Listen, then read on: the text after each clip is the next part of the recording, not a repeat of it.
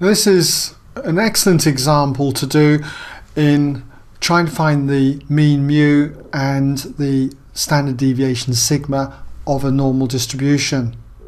What we got here is the weight y grams of soup put into a carton by machine B is normally distributed with mean mu grams and standard deviation sigma grams. And we're given that the probability that y is less than 160 is equal to 0.99, and the probability y is greater than 152 is equal to 0.90. And what we've got to do then is find the value of the mean mu and the value of the standard deviation sigma. Now, if you'd like to have a go at this, just pause the video and come back when ready and you can check through the work solution.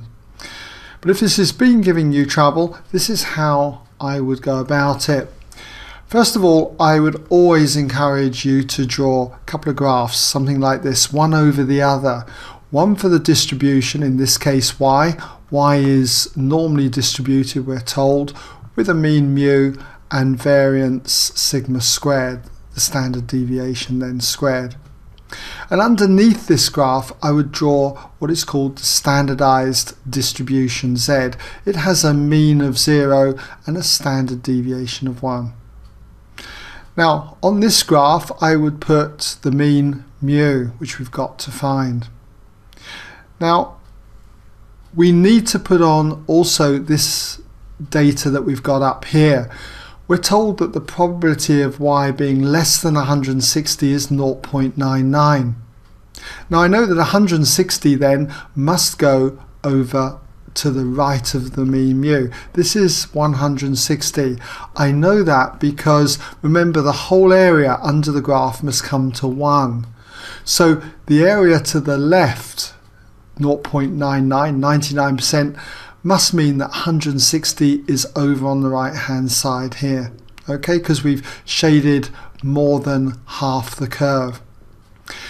But it's worthwhile putting in then this area here.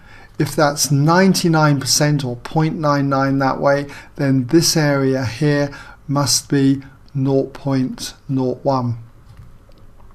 Now similarly we can look at the probability of y is greater than 152. It's 0.90. And that means that 152 must be on this side, the left hand side of mu, because we know that the area to the right of it has got to be 90% or 0.90. And clearly this is more than half the graph that is shaded if we go to the right of 152.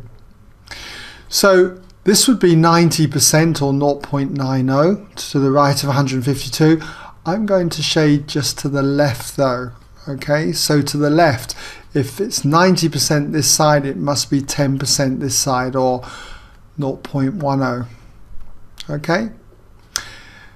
Next I would want to project down from here, this graph here, to our standardized graph, one there and one from the 160, and that's going to give me two z values, which I'm going to call z1 for this one, and we'll call this one z2.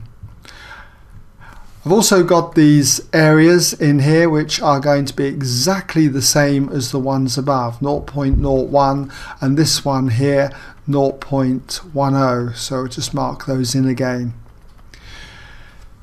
Now questions like this involve working backwards through your tables.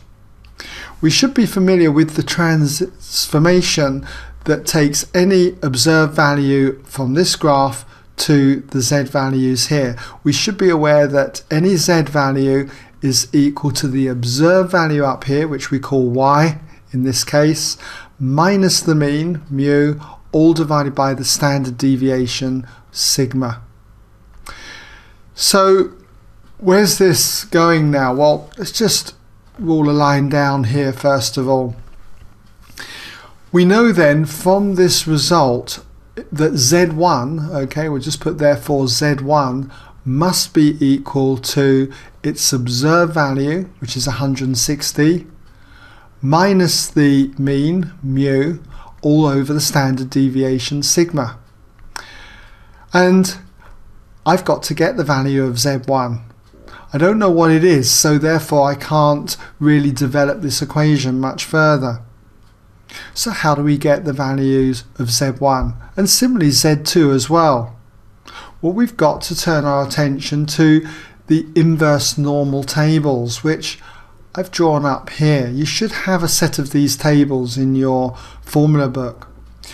Quite often you get a sketch something like this, where it gives you the probability P of being more than a value of Z, which is to the right of 0.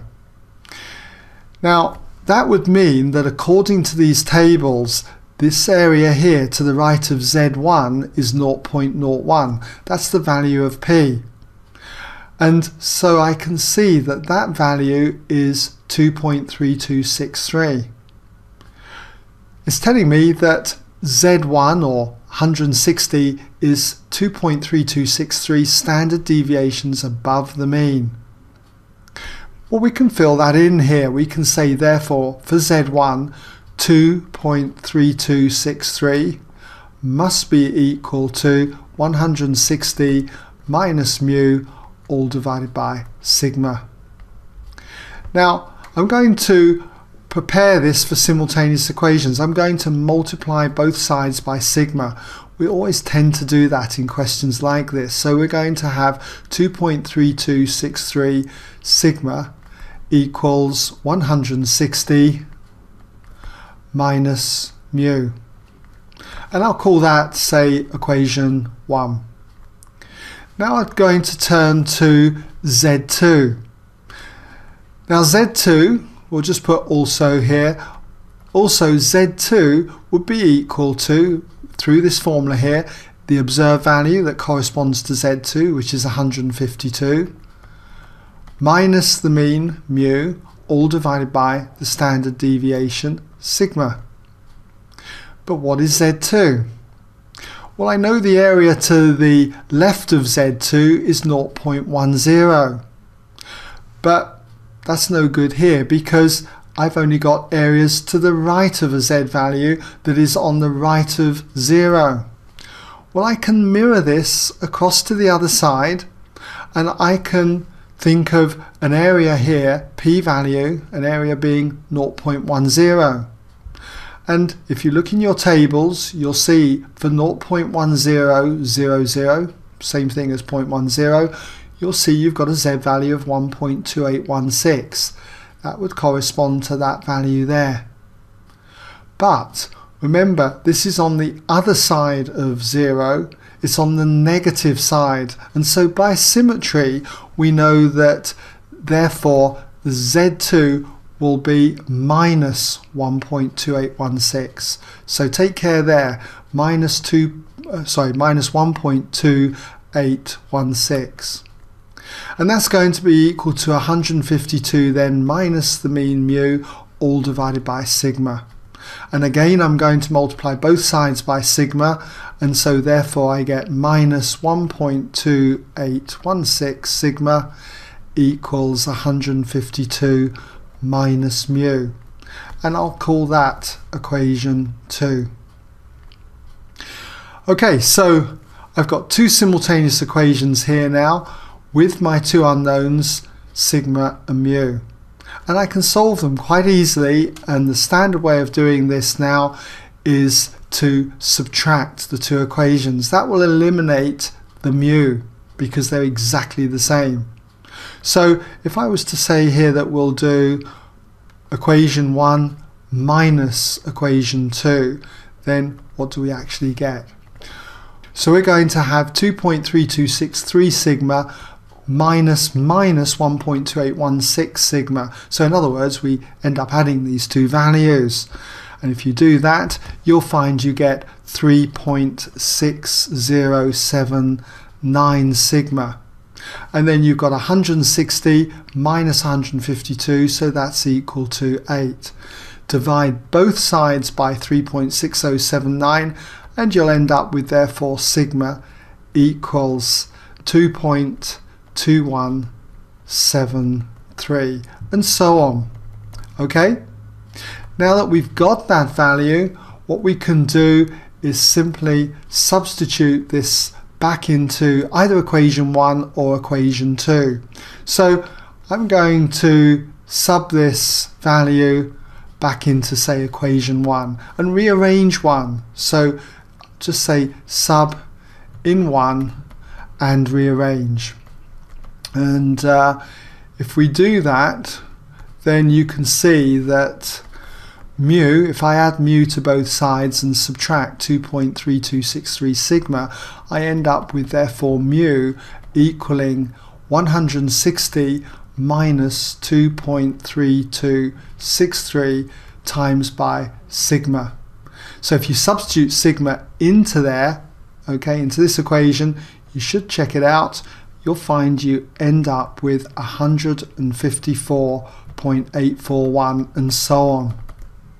So if we were to give, say, this value to 3 significant figures, that's going to be 155 to 3SF. And for sigma, well, sigma is going to equal 2.22 to 3 significant figures. So a bit squeezed in there, but I hope you can read that. And that's a typical way of how we go about solving questions like this, where we've got to find the value of mu and sigma for a normal distribution.